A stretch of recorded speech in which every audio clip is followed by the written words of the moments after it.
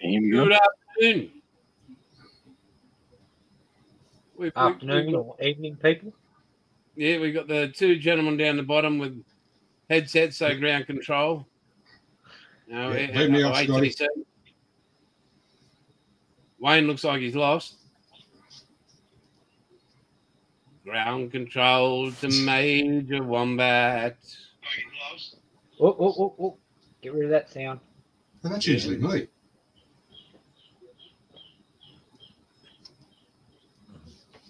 Are you there, Wombat? Kiss my ass. Yeah, I'm here. I've just got problems with headphones. Okay. Sound like you drank some sandpaper as well.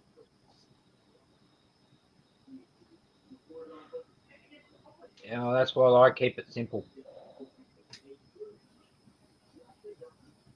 What, Galloway? Hey?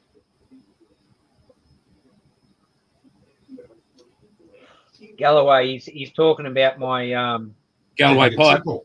Oh yeah, he's talking about my weakness. Yeah, go for a painting. Hey, buddy. James. Welcome. Oh, sorry, Daniel. Hey, go for it. And how's your rain going down there, Bilge? Mate, it's clear and sunny today. We had a few showers and that's it. Creek's high, but it's down to its normal high level. I spent yesterday repairing electric fences to the point of where I don't want to repair anymore, just in case we get more rain. And it's just a matter of hurry up and wait and see what the weather does. Okay, Jim. Hey, Gilly. Hang on. Oh, here's trouble. Gilly's about.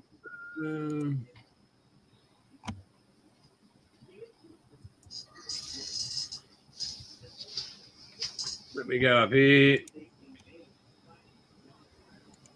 Jim, if you're ready, jump on. And MTG, jump on, Gilly. Yeah, go on, Gil. We can't possibly go wrong.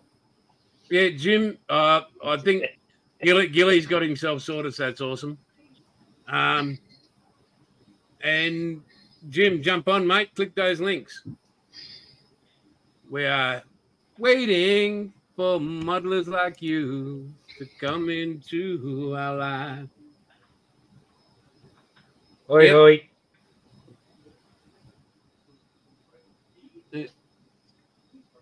Magic there. How do you move that mouse?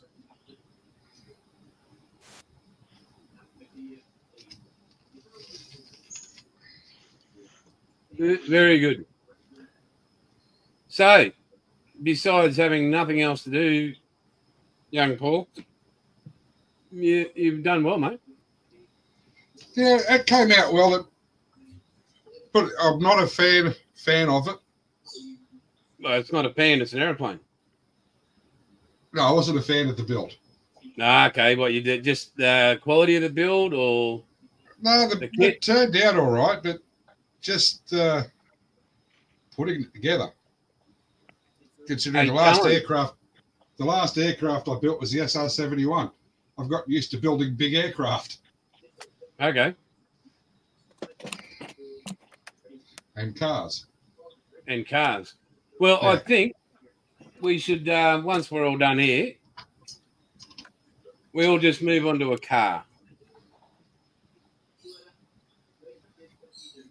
As long as it's not a London bus. No, we don't want that in our lives now, do we? What car, Jace? Mate, I think it should be just modeller's choice. No, just modeller's choice. And I'm going to build the VC.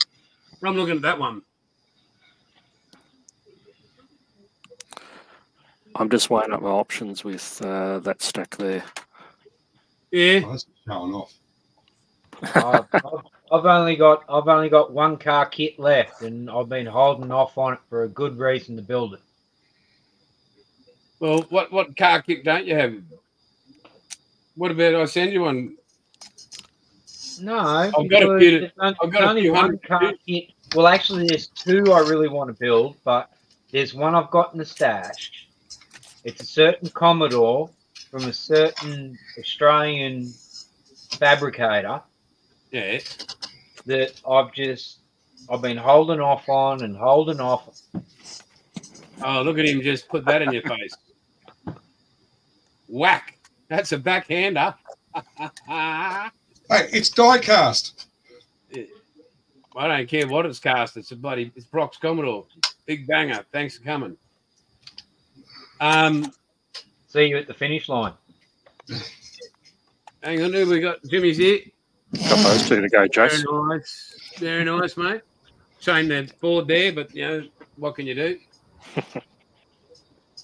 Oh, you're going all out there, Paul, with the Tirana. Not yet. Good. I'm thinking about it. Welcome, buddy. Hey, mate. What's that, bud? Am I coming across? Up your volume a bit, mate, on your mic or whatever, because yeah, you're a bit. You can't hear me? Yeah, we can, but you're a bit light. Up your volume on your mic, mate. Yeah, that'll do. Paul? Okay. Okay. We can go with the other two. Yeah, and so, Jim, have you finished your ME 109? Yes, sir. Okay, so what we're thinking about once He we works for a living. He's not a sir. Hold on. Let me get my computer over by my work thing. yeah, what we're thinking about is for the next build, we'll do a car.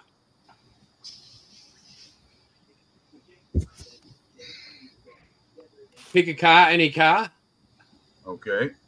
I've just went over and picked one up, so I'm going to be doing that. I'm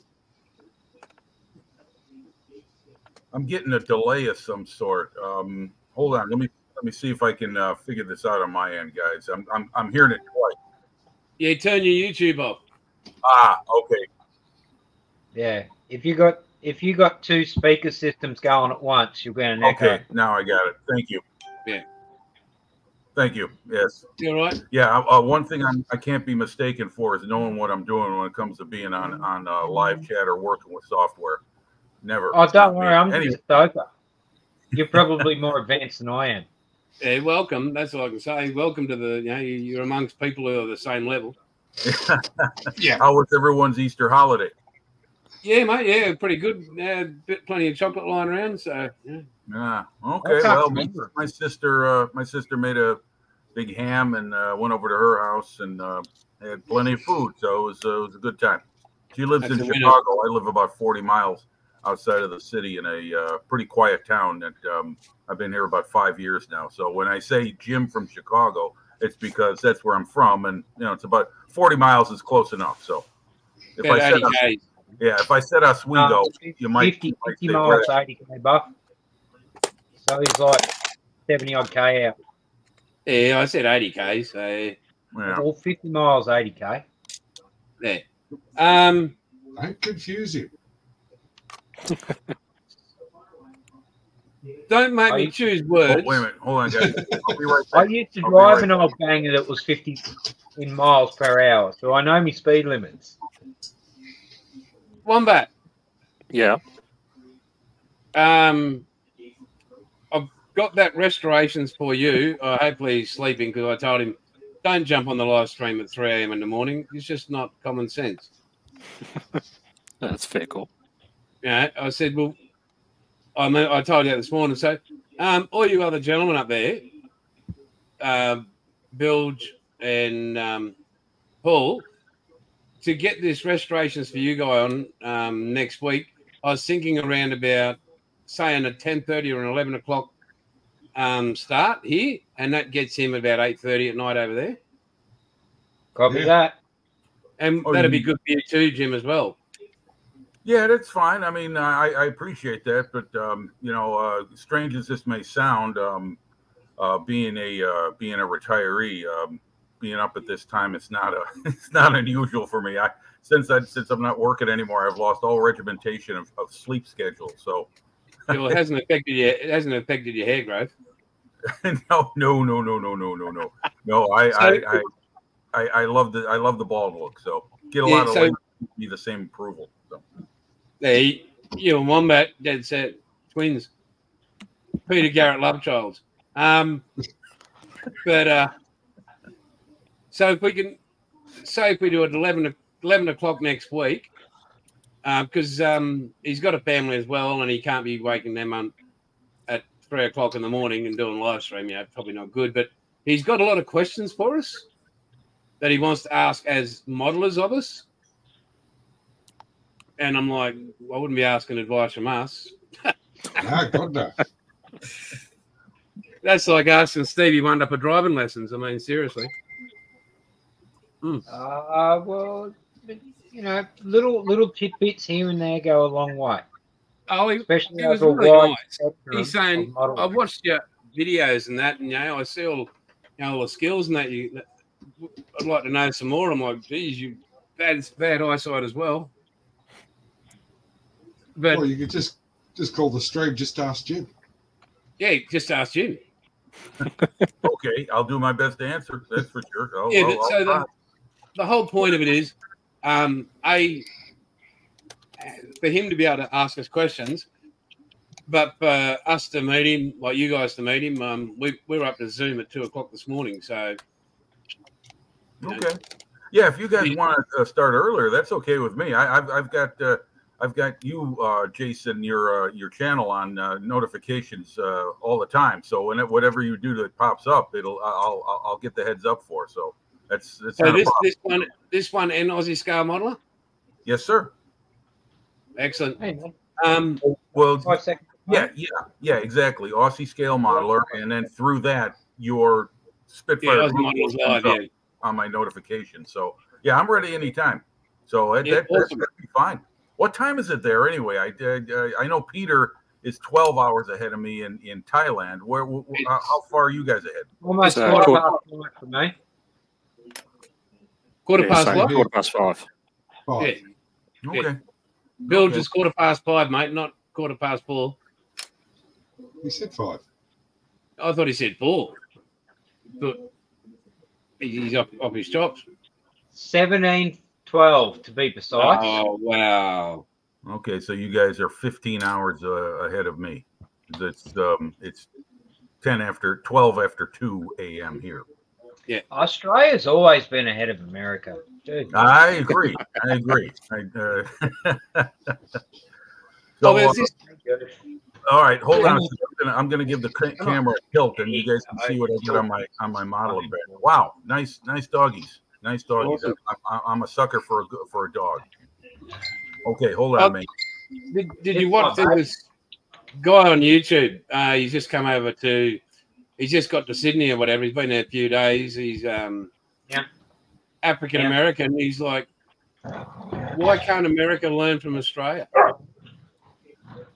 I asked my same question myself when I'm in on chats from Australia and from the UK.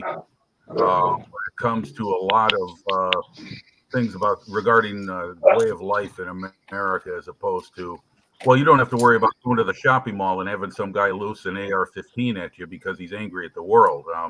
That's you guys may remember one or two events that you'll never forget, and everybody got together and decided to do something about it. Here in America, I can't tell you how many times I've heard mass shooting, one after another on either the radio or the television. It's almost like the weather. You know what's going to happen today. So that's one of the things I definitely admire about both the UK and Australia is you guys got together on that stuff and put a clamp. We do have a standing joke in Australia. What's the shortcut to Hobart? Shoot through Port Arthur. Port Arthur. No, wait a minute. The Port Arthur I'm thinking of is the one up in China. Tasmania. There was a mass shooting in Port Arthur in Tasmania, and that's probably our one big like event. Yeah. That, Milpera? like, you're so Oh, yes. used to it, but for That was a us, good it's a day. big shocking event.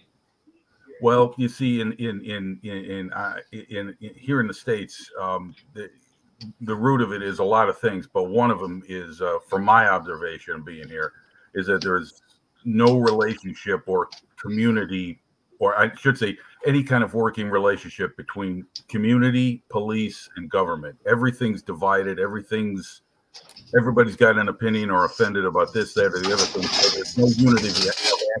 When it comes to something like what I just mentioned, it's like, well, what are you going to do? And then you just shrug your shoulders and people move on until the next time it happens. And then the outrage comes, and then there's call for gun laws. Another thing is, a few months back, Jason, you showed some photos of you on a motorbike, and you had a helmet on, and I mentioned that, and you said helmet laws are nationwide there in Australia. Here in the States, it's helmet laws are state by state. And where I'm at, in Illinois, there is no helmet law.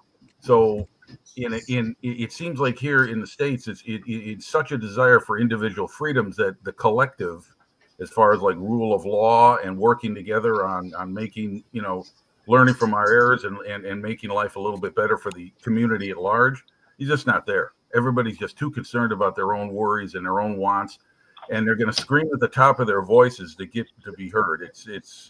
Toys out of the car.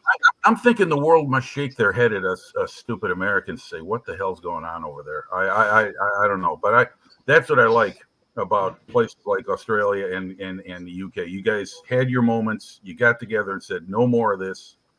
And, I'm looking at it from the outside as a foreigner. I don't know all the details of it, but, to me, it just seems like, there's a little bit more observance for community and how everyone exists together in your nation. So I'm sorry. I'm too much.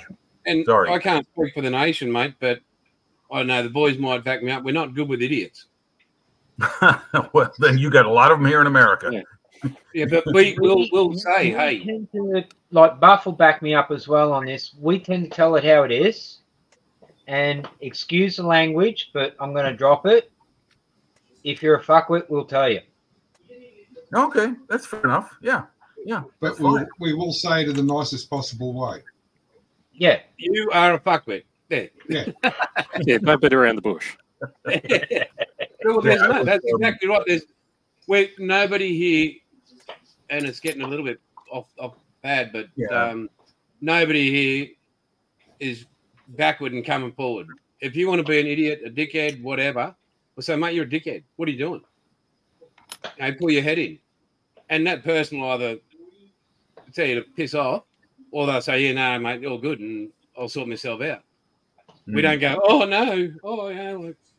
Well, we're from the school where if you got a problem, you go out the back of the woodshed, you sort it out, you shake hands, it's done and Buy each dusted. other a beer.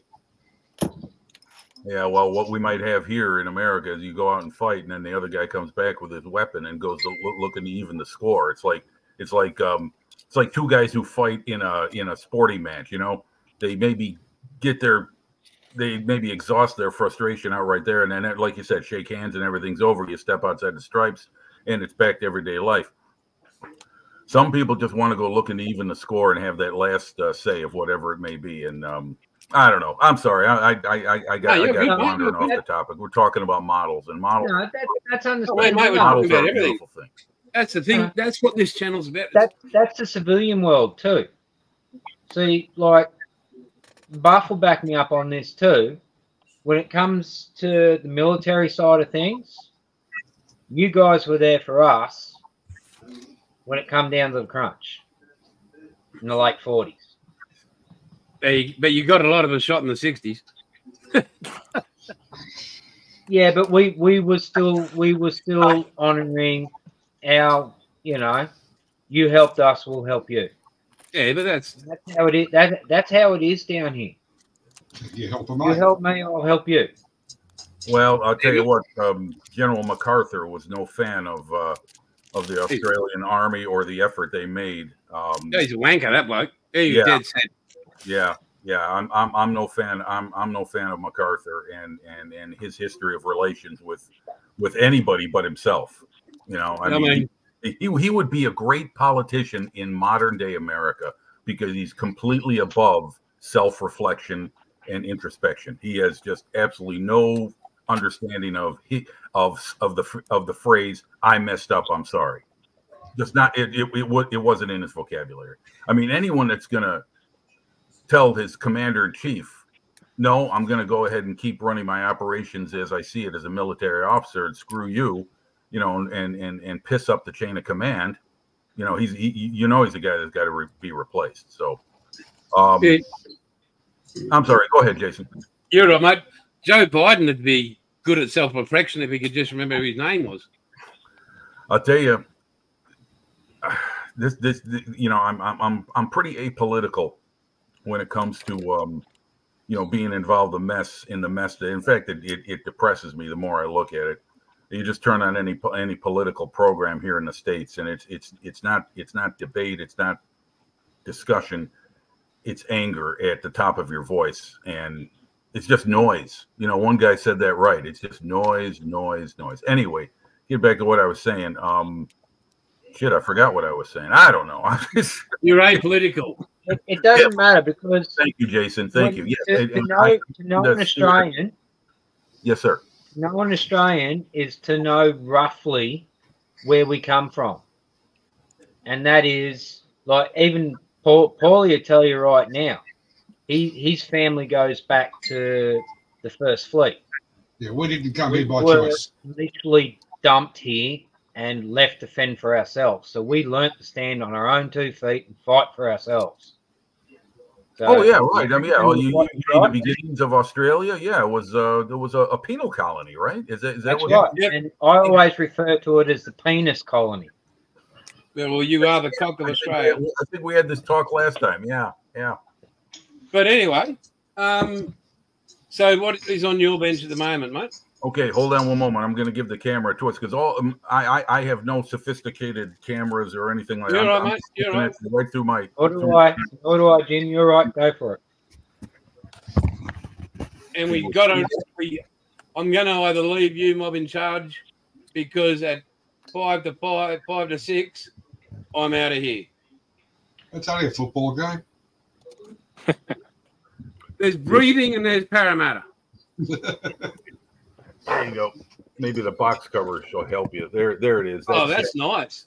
Yeah, that's an old Hasegawa Maki C202 Folgore. I bought it very nice for $10, and I'm in the midst of building this because I'm trying to clear this before I get what I'm going to start next. And I'll be right back. I'll show you the box cover. Give me a moment, please. Yeah, you're right, mate. You're right, yeah. So, Wombat, you legend. Yeah. Out of what? Have you any idea what you're going to build car-wise? Come on. I'm tossing up. I've got 3 Nissan Skyline GTRs that I want to do up as the Australian Nissans from the supercars, or the Group C before that. Yeah. But I've also got a Subaru Impreza, a WRC, and a Mitsubishi Lancer 5 WRC that I want to do up in. I've got Winfield decals and do them up in the Winfield liveries. So it might be one of those 2. Right. So I'm leaning towards the Scooby. Did I set you that Scooby paint, didn't I? No. Right. Is that you 3 paper or 4 paper? So that's the one I'm looking at doing. What year is that one? That's the 98, but I'll be doing it up. Give me a sec. I'll just grab the decals. Oh, wait up. Here we go. Paulie's going to drag something off the shelf. Oh, Gilly's back. Oi.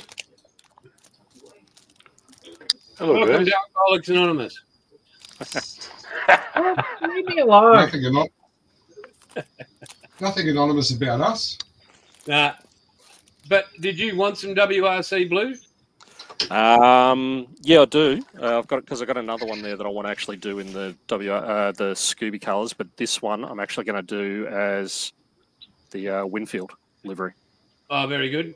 So Yeah, I might nice. actually send you through a code, Jace. I don't know whether you've got something that might match the Winfield. Yeah, I red. can make it.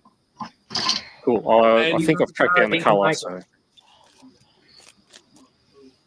Um, What's that, Oh. Paulie? That's the Scooby. is that die cast? No, No.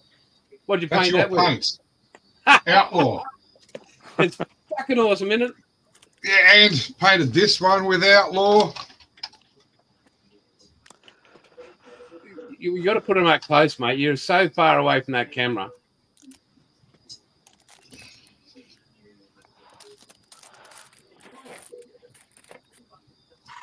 Oh, look at the tension build. Woo! got the slow zoom Yeah. happening. Oh, look at him go.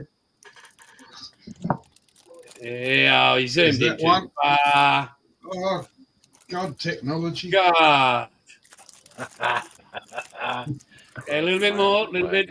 Yeah, whoa, whoa, whoa, whoa, whoa. Perfect. You got it. Perfect framing. That's Outlaw. Is that a 3-papery or a 4-papery Scooby? That's Outlaw.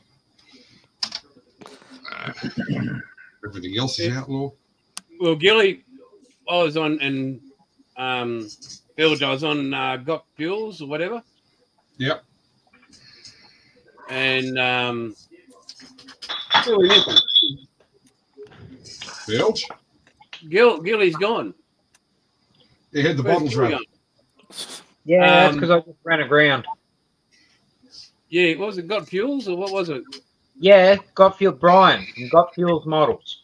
Yeah, so I got on there and just talking. They're going nuts, bro. They as soon as it hits high altitude, good God, he'll be out of it. And Yeah, better start making the next order now.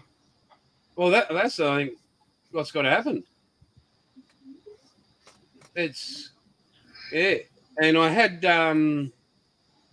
Hobby's Warehouse, I think, model warehouse or whatever, Modeler's Warehouse in Queensland. I'm sitting on the lounge just wondering how I go become a distributor, a retailer. I went, okay. Oh, by the way, speaking about that, Jason, I did go to what's his name, Rob, the man in Arkansas. He was going to be for you and Icky Sticky's U.S. outlet. Yep. Yeah, nice stuff. I checked out his shipment. He got the samples of the paint you gave him and the stuff that Sticky sent him. And yeah, it's a lot of good things there. I like the variety of the glues and all the tools and everything. So I'm definitely going to give his inventory a look-see once he gets everything established. Well, he's got all the Icky Sticky stuff, so I'd get hold of that now because he can do the pre-order on it for you. Right.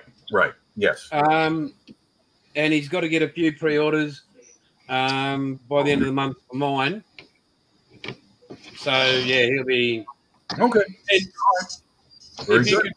If you could do a pre-order with him now, because he's got it all up in the. At the end of this month, I'll be making it and shipping it over. Okay. But I need, as I told him, I need weekly count of what colours, so I know what has to be made and boxed. Okay. All right. Yeah. Like I said, it's great to have a U.S. distributor for that. Saves a lot of money on the post, for sure, and time. You know. Speaking of which, I got my next project coming up. Oh, good, and this is it. Oh, the F14. Yep. Yep. This is the one with the carrier deck. They give you the launch set and everything. Let's see if I can get it in the picture right. Yeah. I know the kit. Yeah, that's 48. I'm sorry? 48 or 72nd? Yes, sir. 48 scale. Yes, sir. It's I got this from the Models for Heroes auction during their 48 weekend. And it was in the American auction group. And boy, I'll tell you, we know how to spend money here. I was obsessed about getting that model, and I just kept one up in this. It wound up between me and one other man, and I pushed the number to a limit, and I was expecting him to go one more. If he had bid just $1 more more than me, I would have just said, "Okay, yours, all yours, friends." But he didn't, so I was like, "Okay, it's mine." And I love it. I just got it Wednesday, and I took a look through it, and yeah, I love the Tomcat. It's one of my favorite jets. And second, it's a beautiful model. It's state of the art to me. So for me, I can't go wrong with that. That's a good combination. So yeah, after I finish that Italian plane, I'm working on the Mach-E. I'm going to start on this, and because it's you got to start a car as well, mate. Well, that's what I was asking. A car. Now, could it be a military vehicle, or does it have to be civilian? Civilian. Okay. All right. Then I'll have to go out and find myself a model. I am. Oh no! Wait. I know. Hold on. I know. I've got a couple of old Tamiya kits hanging around. Where are they? Get them out. Go get them. Well, they're buried in my stash. If I was to step away, I think I'd be gone a half an hour. So we'll see you back here in 29. I was about to say, I'll race you. You go get your kit, and I'll walk to my shack, and I'll go get the kit I'm going to build. Yeah, mine's in my closet right next to me here, so I'd have to. I've got a 1,600-meter walk to get my kit and come back. Well, I've actually whittled down my stash quite a bit because despite my beautiful youthful looks, I'm going to turn 60 later this year, and I only got so many good years left. You're only a baby. I'm sorry. When? What month? August. August the 17th is my birthday. Okay. Cool. So you're only 6. Only 60. 6 plus 0 equals 6. Pardon me? 6 plus 0 equals 6. Okay. Well, my doctor years ago told me, hey, this is when I was turning 40. He said 40 is the new 30. And I was like, okay, I'm 30 years, so I guess I'm turning 50 this year. Well, I got told you're only as young as a woman you feel, so I'm under 50. I told you that one, Buff, because my old boy told me that. I like that one. I got to remember that. It's a good one. Yeah. Get my face slapped. I say that around here. Yeah, see. But so we next probably about 3 weeks, and we'll all start this car kit. Paul will probably have built about 10 by then. I'll try and finish off the second Spitfire. Yeah, I'm only doing one. Stuff like somebody said, "Oh, you haven't gone too far," and I'm like, "No." Oh, there it is. I was going to ask how you guys are coming along on your Spitfires individually. Jason, what are you going to do yours up as? I mean, markings wise. I am. Where am I? I am. That's all masked up on the underside. Right. Looks good. Is that camo freehand, or did you do it with like a blue tack or something like that to divide the color? Worms. Blue tack? Worms. Yeah. Okay. Oh, that's what you meant by worms. Yeah. I'm doing the mark. Wow. Beautiful. Look at that. Now that looks nice. Top. And all of them are Australian. I love that. There's not enough. For me, when I look at modeling the community worldwide, which I can now, and it really, really is fun. Look where I'm at. Anyway, get back to my point. Not enough Australian marking equipment, whether it's your own stuff like a Wearaway or a Boomerang or a Fighter or a Spitfire. Not enough stuff in Australian markings. So pretty much 90% of my kit on the box cover. Beautiful. I love that one. That's the one I want to make. Yeah, love that. Pretty much 90% of my model kit, my military model kits I build are ADF. Yeah, I'm the same build. It's either going to be Aussie or Kiwi. Yeah. Okay. So, all right. Yeah. Well, in the UK, I've got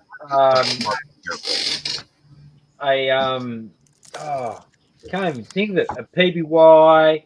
I've got a Grumman Growler. I've got a Black Hawk. In the stash, I've got a Phantom, an F111. Both the Phantom and the F111 are 132. So I'm yet to build them. So once I get out of these 148, I'm moving into 132s. excuse me a second. You said a 32nd scale F-111. Are you gonna get another shed for that when it's done? Because it's going to be a big bird, Bill. Yeah, damn right it is. Reagan, and the Phantom's going to be a big bird. Oh yeah. Gilly's back. Oh, nice look at the stash. I love those Spitfires, by the way. They were awesome. Of course, it was. Paulie's got a museum. I'll be right back. I'm gonna grab mine. I'll be right back. It's an old EDuard kit. What are you up to, mate? You burning the midnight oil, Gilly? Bugger it, Buff. I'm going to go grab the VC. I'll run as fast as I can. Gilly, you there? Mark 8. Right. Very nice. Yep, it's the Grey Nurse. Great, yes. Now let me ask you a question. I've seen so many Spitfires with the name Grey Nurse on. Was that some standard name or character or something like that the Aussies used on their airplanes? Because I've seen a lot of Spitfires with different code letters on the fuselage, painted up with the name Grey Nurse on the nose. Was that something common, or was that? It was a whole squadron. Yeah. Okay. Yeah. And the Grey Nurse is it? a shark in Australia. Right. Yeah. The nurse shark. The Grey Nurse is an Australian species. Okay. Yeah. But I don't know why they use Grey Nurse, because the Grey Nurse isn't really a man eater. Like might get a nibble, but they're not prone to chomp you up. Oh well, that's okay. I mean, maybe because it's gray airplane, gray up on top, gray on the bottom, with a little green in there. It's got the European camouflage pattern on it. But this, we're going to paint a white nose on them, Jason. Yeah. This one's a beauty. I've got another Spitfire that I'm going to do in Australian markings. It's an even older kit. It's that brand that I showed you my Messerschmitt that I just finished last week. Matter of fact, I can get that one out too. But the brand Otaki. I mean, that's an old Japanese company from the 70s, and I have most of their kits that they produced in the mid 70s, a whole fighter series, and one of them's a Spitfire Mark 8.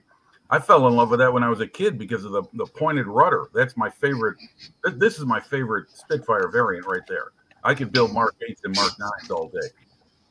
I could just have Spitfires flying around in my dreams all night. I don't care which one they are. Well, you know what? With Qatari making those early Spitfires, the newest one they're doing is the early Mark 1 with the flat canopy. That's really got my interest perked on building older early version Spitfires, because they got those crazy underside markings for air observation of the black port wing, white starboard wing with sky or aluminum, the rest of it. Yeah, that was the Friended 5. That's the Otaki Mark 8. Yeah, there you go. Yep, there it is. An oldie but a goodie. I'll tell you what. Those kits, I like making those old models. I really do. And I bought them so many years ago, and I'm determined to build them. So I'm definitely gonna work on that one sometime soon. But hey, there's how many things I can tell you I'm working on sometime soon. Yeah. So. Have a look at Bilge's paint rack. It's just all outlaw. It's just a big towel over it all. Yeah, well, I tell you what, I can't sing the praises enough about Outlaw Paint. I mean, it didn't take me long to realize how good that stuff is. So it's great stuff, Jason. And go ahead. Yeah, Yes. Wayne's got to build shelves for his soon. Yeah, hang on. I'll give you a quick demo of what my paint rack looks like. Hang on, I'll just switch camera. And Paul's got to do his. So at the moment, there's Outlaw there, and then more Outlaw over there. Yeah, you got 100 and whatever bottles. 113, I think it is. Very and nice. There's still a couple around the corner too, Jace. So. Very nice. Very nice. Look, that's great paint. I mean, you talk about pour it in the airbrush and spray it. That's what it is. You know, very low maintenance, very easy to just put it in, paint it, and move on. It's great stuff. Low maintenance, high quality.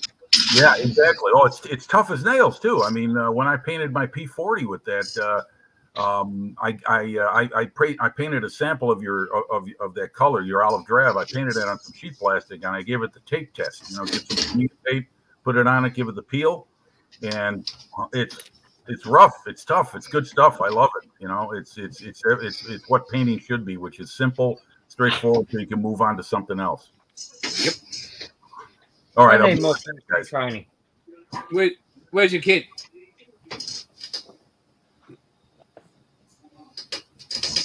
Oh, you're going to do it, are you?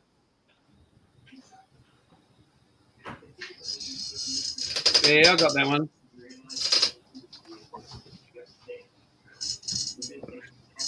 So what are you going to do, Paul? Peugeot. The 206 WRC. Yeah, we agreed on that. And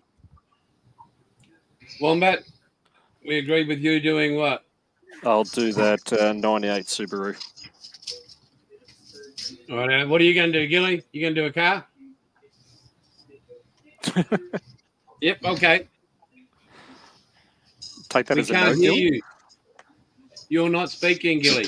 No noise.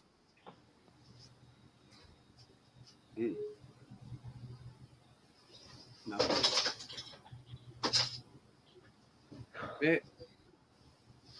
There, no noise.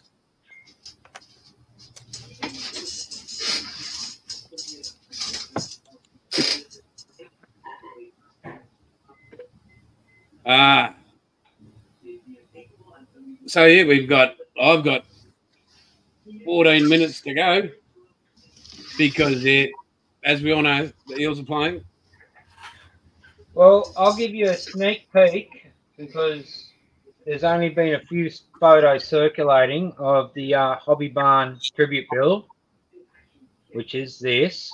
Oh, nice. The 56 Impala? Del Rey. Oh, okay. Looks beautiful. And James is going to do a Mark IV Supra. That's the front end. But the bit that I've been concentrating on at the moment is... Sorry, Bill, I'm just watching Wombat as well, and he just amazes me how he just...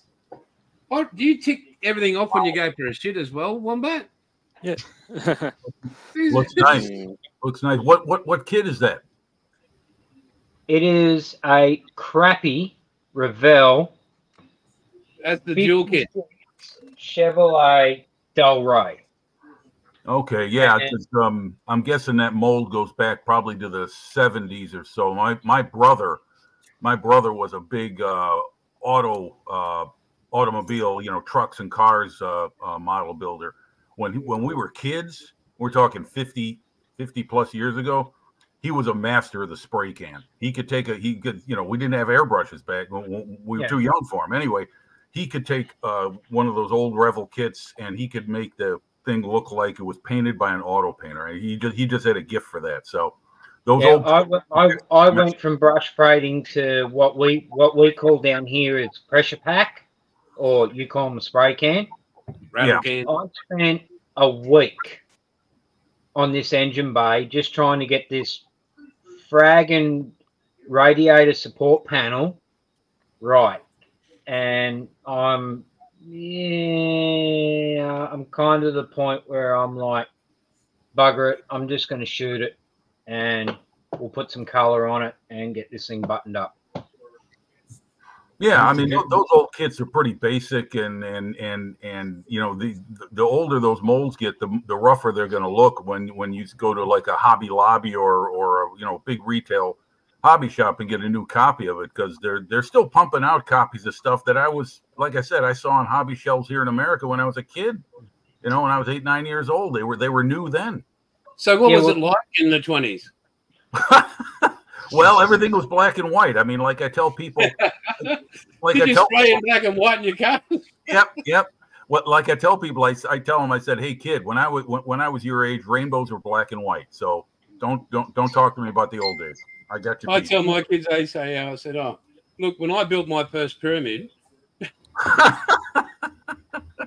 my first color TV was green. Yeah, We went from black and white to a green TV because all the other colors were fragged out on it. Yeah. To get the hand downs. Yeah. But this firewall, the firewall I've actually got in this body is supposed to be mounted to the interior tub. Okay. I don't like doing that because I want to shoot my engine bay all in one. All right. That's a part of the reason why it took me a whole entire week of dry fitting, lining shit up, and you know. Yeah. Nah, and I'm then, changing my mind, boys. Yeah. I'm changing mine. Oh, here we go. You got to do the Firebird. Oh, the old Racer X. Oh no, I'm sorry, Mach 5. Mach 5. Mach 5. Yep. I can't tell you how many afternoons I ran home from school to watch Speed Racer in the early '70s. I still know the lyrics of the theme, so that was Speed Racer. Go Speed Racer. Go Speed Racer. Yep. Yeah, don't. Looks like I'm the only one here going to be doing a real car then.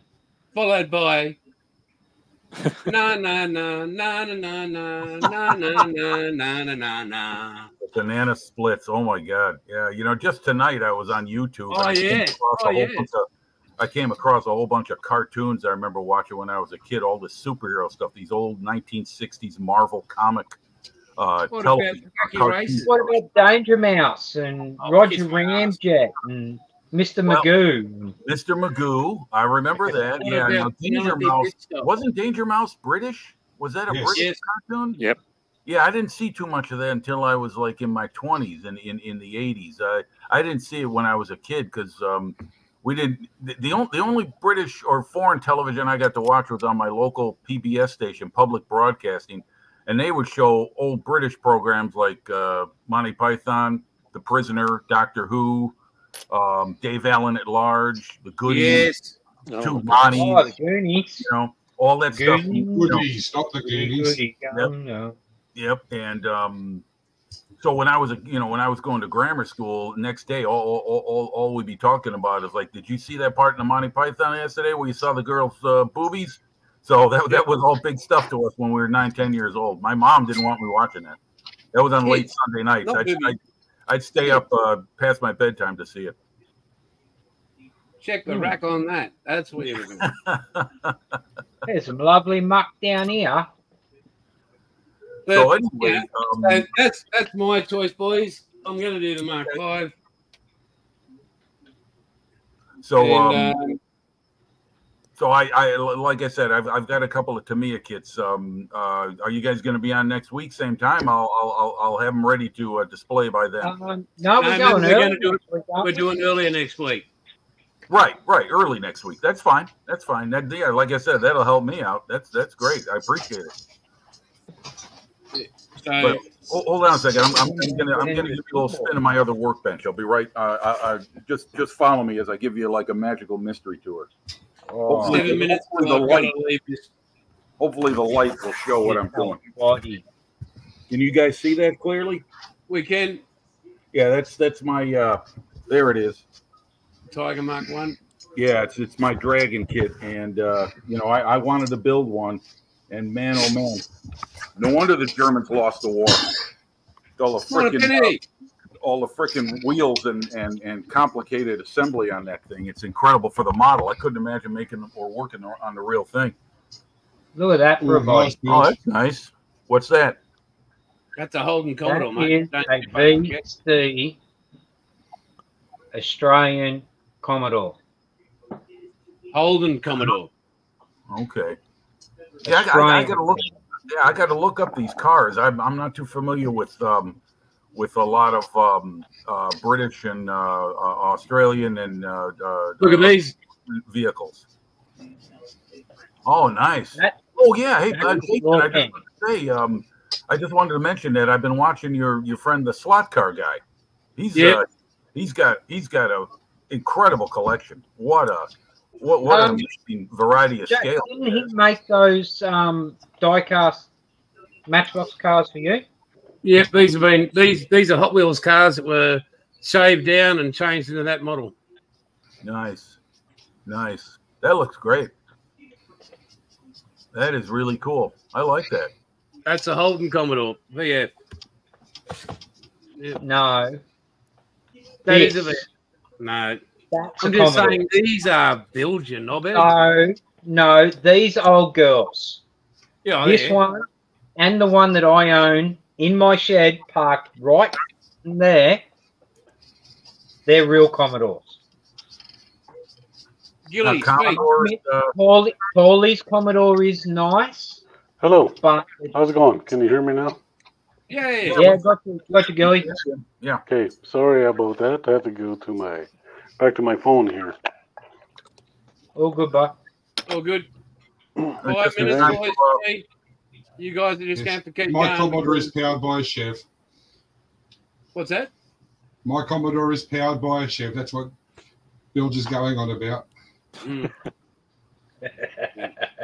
Now, is Commodore the name of the car or the name of the manufacturer that makes the car? The name of the car. Okay. Name of the car. Okay. It'll shit all over your yank tanks. They're Sure it will. still built by General Motors, but it's what we call it down here is GMH, which is General Motors Holden. Okay. Okay. So they're still basically a Chev, but they're just the Australian better version of the Chev. It turns both directions. Yeah. and it's not 20 foot wide. Yeah. Well, it's funny, and in the 50s and 60s and into the mid 70s here in America, was how big can you build it? And then after the gas crisis in 73, 74, when OPEC put the vice to the nuts of America, I remember being with my dad waiting in line to get gas with his big station wagon. And after that, everything shrunk down. The late 70s, you had all kinds of little small cars. They went economic. They were trying to the EPA clamped down and required more environmentally controlled, emissions control stuff on engines. It was a disaster. There were some terrible designs in the late 70s, just awful things. And then now, after the turn of the century, now everyone's driving Humvees and big trucks. Yeah. And I tell you what, some of those things look so big. I'm guessing they have their own fuel tanks in the back that they can just run off of. It's that's to start it. That's the it's like gallons per mile, not miles per gallon. So. Oh, don't worry. A mate of mine, he had that model VC Commodore. It had a fully worked, blueprinted 351 in it. It literally took a bloody 20-litre drum to start the damn thing. But holy shit, did it go! Oh yeah. Those mid-size 8s. I just recently, my sister just recently sold my late brother's car. It was a '71 Dodge Challenger, and it had a 340 cubic inch block. I don't know what that is in terms of. It was a 354 shed. Yeah, it was. I think that'd be a 5 liter. 5.6. Yeah, right. 4.6, yeah. And that little engine, it was all factory, and this thing was a beast. I mean, it was so powerful. And she had me drive it one time, and I was like, no, man, it was such a beautiful car. We sold it because she couldn't afford the cost of it anymore, but it was all mint, and it's a lot of money to maintain those old cars. You got to be ready to. Have time to repair them, money to repair them, and place. Tell me it was numbers matching. Numbers matching. Tell me it had the original engine in it. Yes, it did. Yes, it did. It was all original. The car was totally mint. It was bought out of the. It had to. In fact, the guy my brother bought it from, who was his best friend, it still had the original dealership sticker. That was he had it removed from the side window, and he had it in the folder where the title and all the official, legal documents were. Somebody sitting on a gold mine. Well, not anymore. We sold it. My sister had to sell it. Yeah, but whoever brought it sitting on a gold mine. Yeah. Anyway, bitches, love you all. If you got the factory builder's ticket with it, that's the Commodore there. Yeah. Okay, there you go. That's a nice car. Yeah, it is. It's Holden. Guys, it's 5 minutes to game time. This is my religion. You all know that. Go the Mighty Eels. Yeah. Yous are all awesome. I'll catch you next week. I'll send out all the links.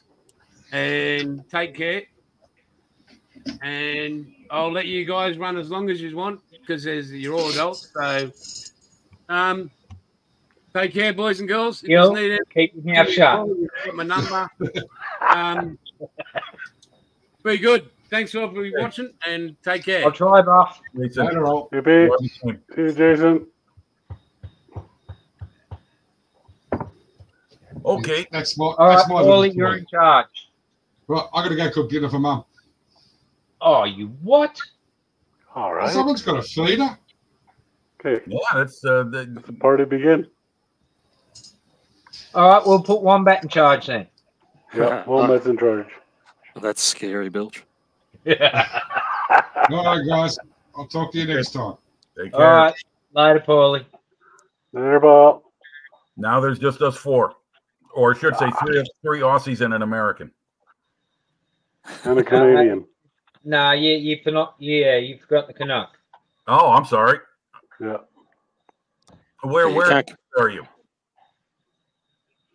Saskatchewan. Oh, Saskatchewan. Okay. All right. I'm surprised you said it right. Wait a minute. I'm trying to remember. You're in between Alberta and Manitoba? Manitoba, correct. Right. Yeah.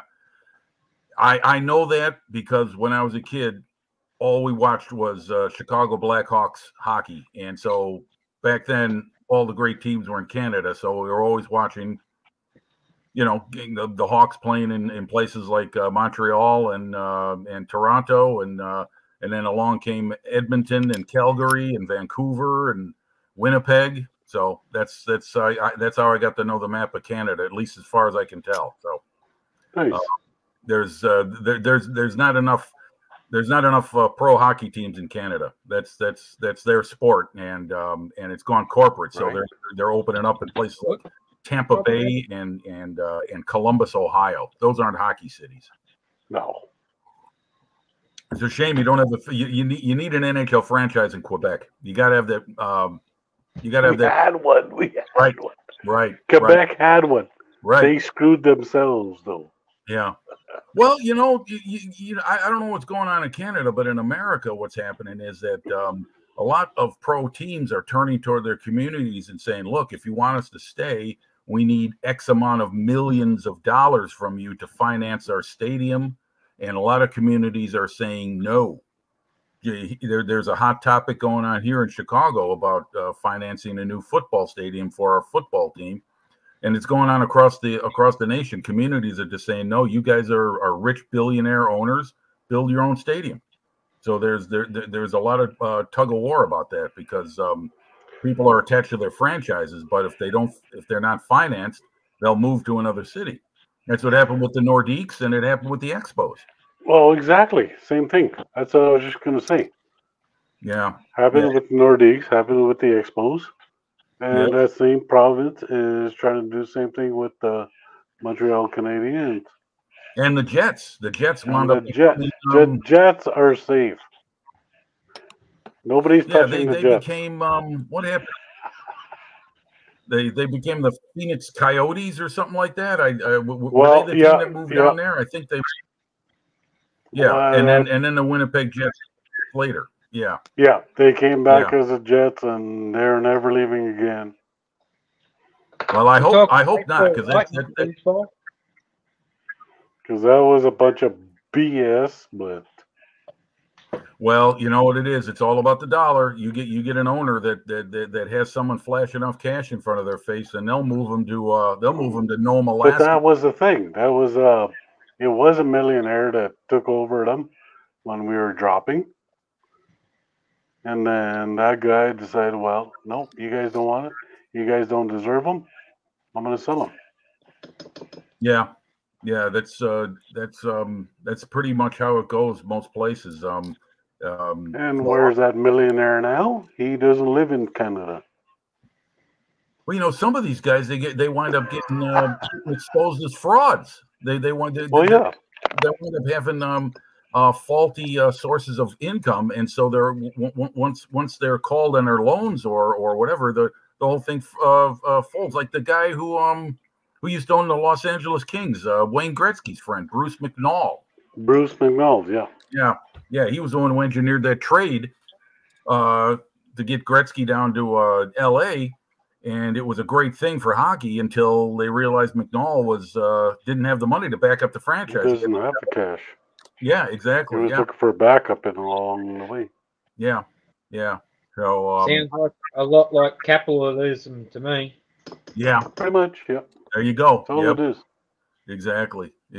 So what? That's when I stopped watching hockey.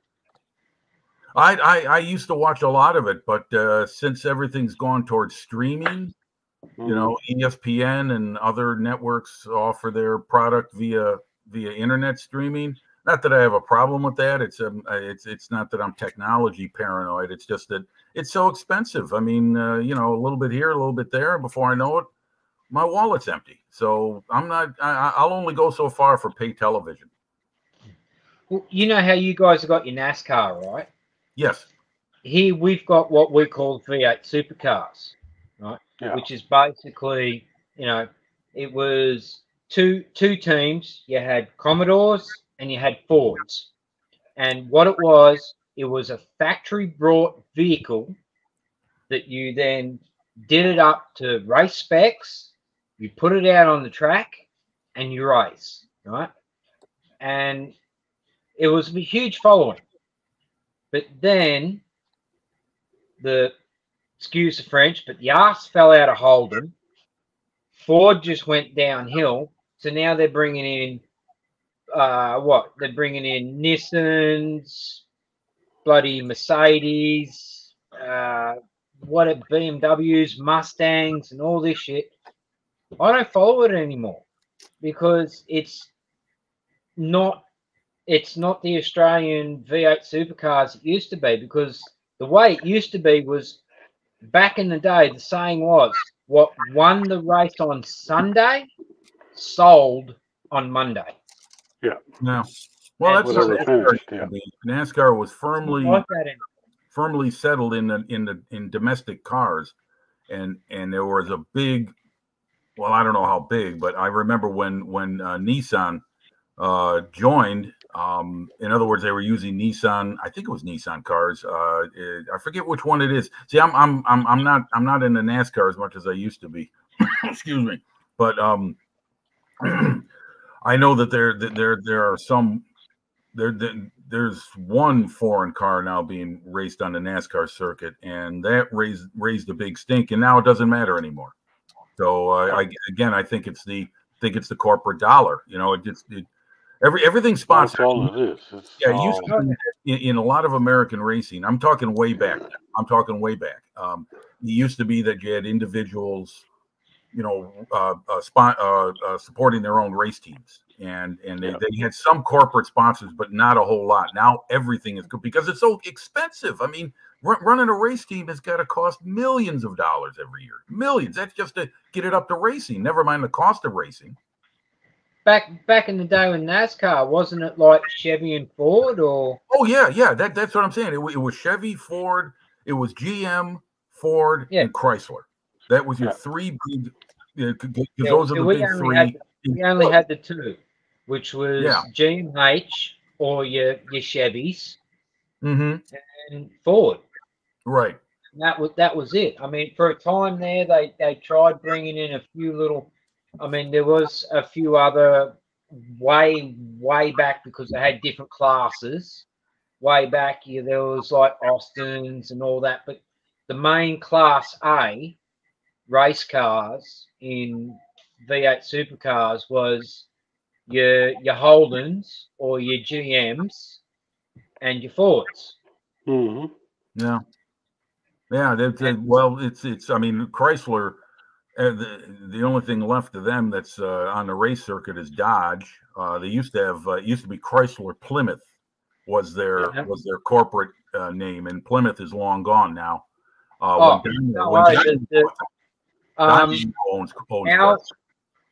version of the Chrysler was the Valiant. Paulie's not here no more, but the Valiant Charger or the Dodge Charger, as you call it, we call them Valiants. Okay. Oh, mate, they used to give the boys a run for their money. They were big cars too, man. Those things are. Oh yeah. Yeah. I mean, my brother had an old 70 had a 73 Charger, and the nose on that thing was, holy moly, it was like what it would be like taxiing a Spitfire around on a strip. It's all nose, you can't see around it. It's incredible. I remember driving that thing, and it was wow. But anyway, that's what it used to be. It was all domestic autos, and then the market changed and what was available changed, and I don't see complaining about it anymore as far as NASCAR having a foreign vehicle running on the circuit. I really don't know if that's a big problem or whether people have just accepted it. But like I said, everything is corporate sponsored. Everything. I mean, for the new pups nowadays, a car's a car. But for us, older generation, that yeah, I get it. Like where we come from, it's just not the same no more. Well, when I was a kid, you watch the race to see either A or B win, and you either go for A or B. And when old matey either has a mechanical failure or screws up in a turn and loses a position, you're like, yes, get in there, son. Yeah. But yeah. Now it's just like every man and his friggin' dog. Yeah. Mm-hmm. Yeah. Well, when growing up, we call Japanese cars. Now, this is a pretty derogatory term, I guess, but we call them rice burners. Hey, we do down here too. And everybody calls them that. If it's a four-banger, it's a rice burner.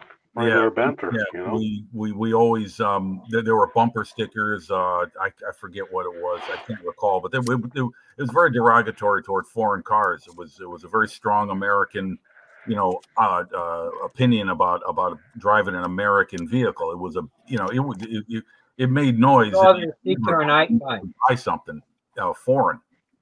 And then more European cars and then Japanese cars showed. It was a result of the gas crisis. People were turning toward alternative vehicles to get better gas mileage, so they weren't filling their tank every 2 days. And then the market kind of took hold. Where now, I mean, I drive a Subaru.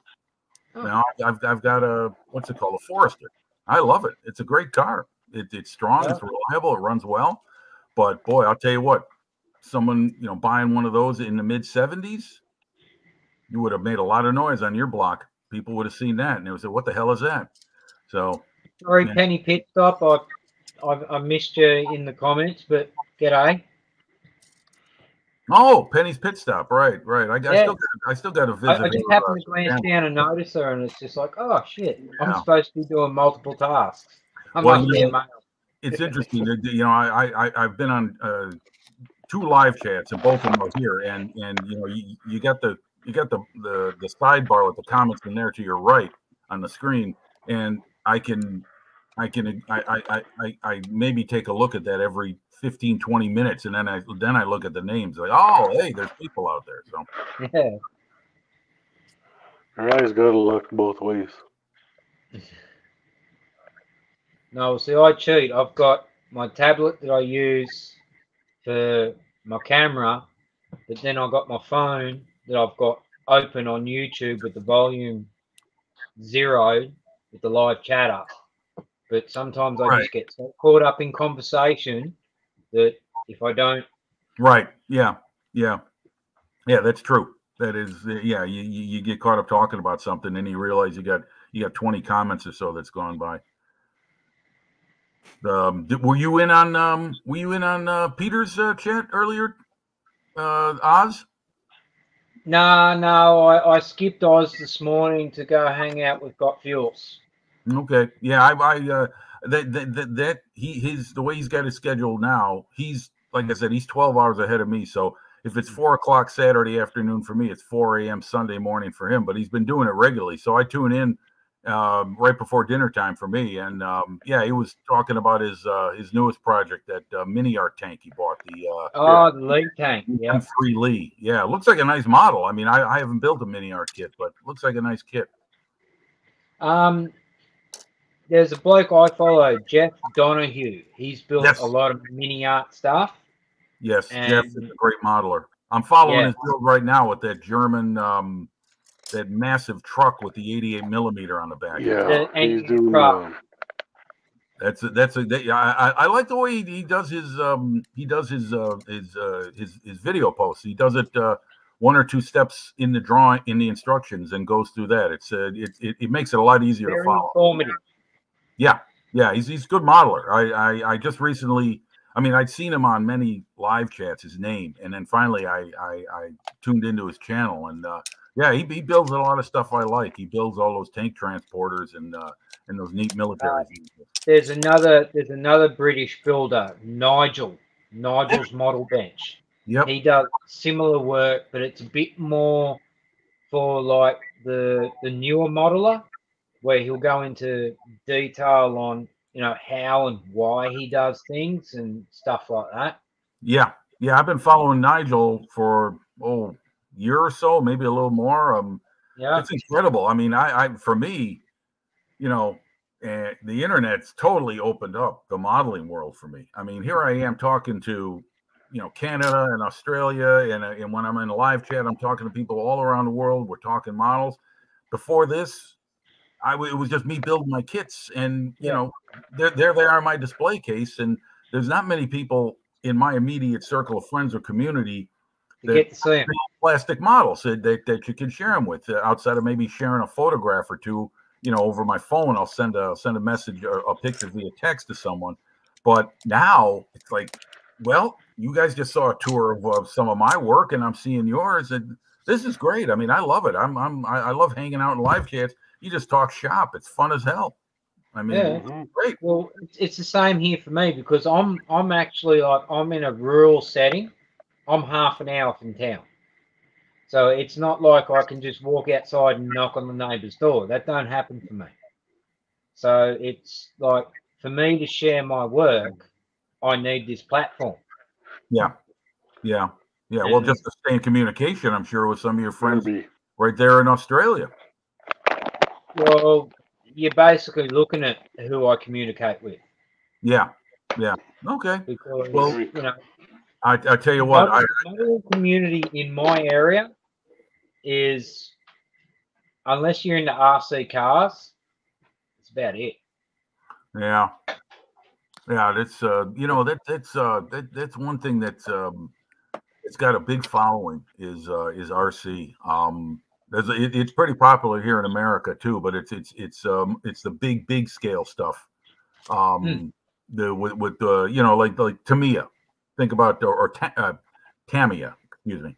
Tamiya, you said it right the first time. I've heard both, so I try to be I try to practice both, because I said for years, I said Tamiya. And then I heard. Right. I'm still waiting for a yank to be able to say Melbourne properly. Melbourne, is that close? Melbourne. Trust me, living only an hour from Melbourne, hearing people mispronounce it just drives me nuts. Well, we here in my aunt and uncle moved to a community in Arizona called Prescott. It's spelled Prescott. Right. Well, it's pronounced Prescott. That's how you say it. Prescott. There you go. The natives say it. Kind of like Well, I mean, like I often say to the Englishmen I talk to, it's like we are two people separated by a common language. Birmingham. Yeah, Birmingham. Right, Birmingham. exactly. Decals, decals. You know, pick your word. What bothers me is that I hear this a lot from some British modelers is when they go to places like Telford or these big meets where people from all around the world come together. You got these big blowhole Americans telling everyone how to pronounce words. You know, it's like, no, we say it like this in America, so you should say it. It's like, screw you, buddy. Just what does it matter? Just let them say it the way it's supposed to be, you know? In fact, why don't you try and be a little bit more friendly and honor the native custom in the country you're in? How about that? You know? It's like listening to people trying to say Edinburgh. You know, for the longest time, I called it Edinburgh until Edinburgh. until I heard people say Edinburgh, and I mess it all up. I say Edinburgh. What about? I'm over half Scottish. Yeah. I was going to say, what about Worcestershire? So when it comes to the Scott language, I'm bloody good at it. What about yeah? What we just say Worcestershire? Yeah. Worcestershire. Yeah. I get caught up with that saying the R. I say the R when I guess I should let that go, right? It's just Worcestershire instead of Worcestershire. Exactly. Yeah. Arkansas. Pardon me. What did you say? Arkansas. Oh, right. Arkansas. Yeah, right. Yeah, I don't know where that one came from. Is that a European name, Arkansas, or was that because when I was a kid and I saw Arkansas on the map in my geography class, I called it Arkansas. Oh my God, it's Crocodile Dundee. This is like, Bill, we've got the advantage that in Australia we grew up with British and American television as kids. Exactly. So we got both sides, whereas, as you were saying before, with the American, you didn't get as much of the British television necessarily, and you certainly wouldn't have got very, very much Aussie TV, if anything. No, none at all. No, it was like I said, what Australian television British television I saw was you know, and not necessarily when this stuff was new. It wasn't being broadcast brand new to America. It was being broadcast when they could get seasons worth of Dave Allen, or you know what used to puzzle me when I was a kid is that, you know, we just talk about what how words are pronounced. It's also what words mean. You know, different words mean different things. And Dave Allen, who's an Irishman, would tell these Irish pub jokes, and the crowd would explode in laughter. And me and my friends, we'd be watching, be like, "What's so funny about that? What we didn't get the punchline." So my friend, one of my friends, his father was born and raised in Ireland. And one time we watched it with him, and he was laughing along with them. And he was like, "Look, if I got to explain it to you, it ruins the joke. So I can't help you out. You just got to watch it and have fun." So we used to go along. It was like, okay, you know. But then we found out, you know, like, words like bum. You say bum, and the English are just exploding with laughter. Me bum. Oh, did we go out? Okay, there we are. So yeah, I mean, it's all in the it's all in what the words mean according to what part of the world you're in. So, I mean, like in America, it's like, "I'm gonna kick your ass," and someone says, and in the UK they might say ass. You're gonna kick my ass.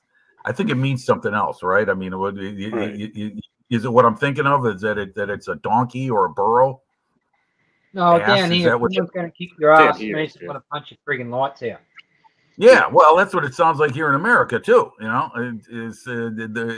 but I think it has a different connotation in donkey in the UK. Sorry.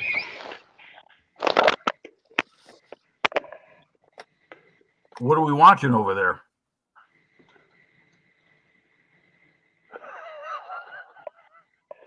Is that It correct? looks like an Aussie movie, judging by the singlet.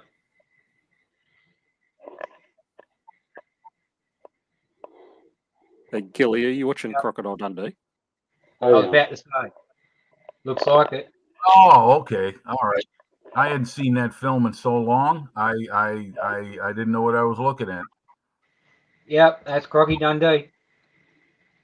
Hey, doesn't it look like freaking? Well, the best Alex? hairstyle ladies can offer.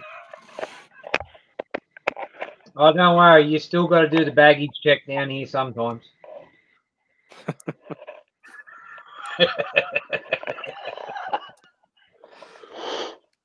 Okay, guys, I'm gonna have to bail. I'll catch you All right, next well, week. we might call I'm sorry it about that, guys. because I'm not going to be the only Anzac left. Okay, well, we can call it. That's for sure. Okay, guys, that's no problem. It was great, great hanging with you, though. It was good chat time. So thanks a lot for having me. I really appreciate it. No, Thanks. we'll have more time next week. Yeah, If we're yeah, starting this is earlier. fun. This is great. I mean, to get my ugly mug on television, I'm famous here in America. All I got to do is just tell people to go to Aussie Scale Modeler, and they'll see my bald head on TV. So I've made Aussie it. Modelers Live. Aussie Modeler Live, excuse me. Yeah, I told people last week. I said, I made my debut on Australian television a couple weeks ago. So I'll tell people where they can go to see me, but they won't watch long. So anyway, okay, guys. Well, good talking to you. Have a great Sunday. The rest of your Sunday. For me, it's just beginning. So we'll talk next week then. That's all right. I've got to go to work in a couple of hours. Oh man. Hey, Bilge, I won't rub it in on 2 weeks leave, mate. Read between the lines. Hey, I'm hoping it means I get some more time at the bench. Hey, that sounds like a All great right, idea. guys. Well, till next time, be good or be good at it. Okay. Well, thanks. Thanks a lot, guys. Take care. See you next week. See you guys. All right. Laters.